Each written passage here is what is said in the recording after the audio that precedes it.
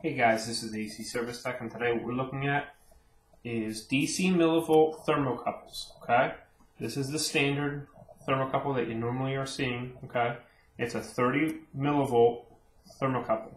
Okay, this right here is a low mass thermocouple. Same thing. It's right around 30 millivolts DC.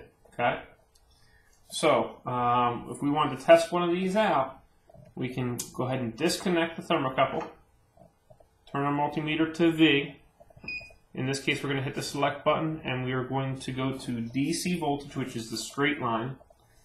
All right, and we're going to go ahead and put one clip on the end of the thermocouple, and then the other one actually on the copper sheath on the outside right there. Okay. Now, what we're going to do is we're going to just go ahead and heat this up, and we're going to see what our open voltage is, DC millivolts. So it should be somewhere between 20 and 30. Obviously, the flame from this can be a little hotter depending on how close I put this.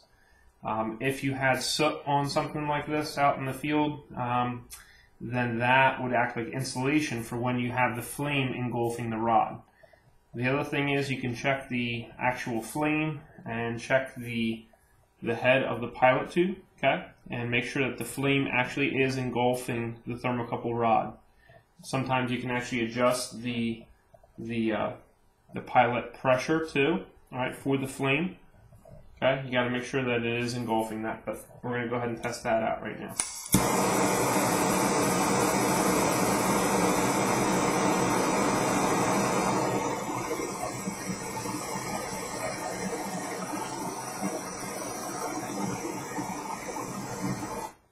Alright, so as we heated that up, it created the DC millivolts. Right in front right here you see MV, okay? So you have an M right in front of the V, that's millivolts, and we are in DC voltage, okay? So that's how you measure it, and with the flame consistency, whatever you have existing that's there with the flame, it should be able to produce 20 to 30 millivolts DC. If it's not producing that much when it's open, meaning it's not powering the gas valve, then the thermocouple is likely bad. Okay, so you would have to disconnect it to do this test. If it was connected and this part was actually connected to the gas valve, then what you do is you would take this part off right here, and on the back of the gas valve a lot of times there's a little pin that you can read the voltage off of right there. Okay, you leave this one on, and then you read this one on the back pin on the back of the gas valve. Okay. Thermocouples are found in wall heaters and water heaters and older furnaces. All right, so there's still some out there, so you just want to make sure you know how to diagnose them. If it is connected to the manifold and the gas is open, meaning the gas is flowing through, you should normally read about 13 millivolts DC. If it's less than that, then that thermocouple, either the flame is not big enough, the rod has soot on it, or the thermocouple is bad. All right, but check with your manufacturer, you know, of the gas valve, and maybe they allow maybe something lower than that, like 11 or 12 millivolts DC, just to confirm. All right, especially in the case of a low mass thermocouple.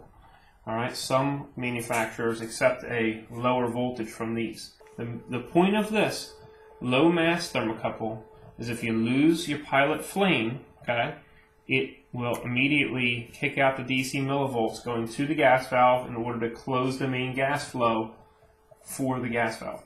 Okay, so this head, low mass, meaning there's not as much surface area to keep the heat like this rod right here has.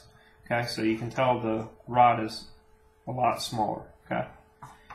So you find these, sometimes these will allow a little bit lower of a voltage, maybe even 10 millivolts DC, all right? But if you read much lower than that, then the thermocouple will be bad, there's soot on the rod, or the flame might not be big enough. And sometimes you can actually adjust the flame height, you know, or pressure at the gas valve. It just depends on what gas valve you're working on and what manufacturer. Alright, so there's a quick overview of a standard thermocouple and a low mass thermocouple. I hope you enjoyed yourself, and we'll see you next time at AC Service Tech channel.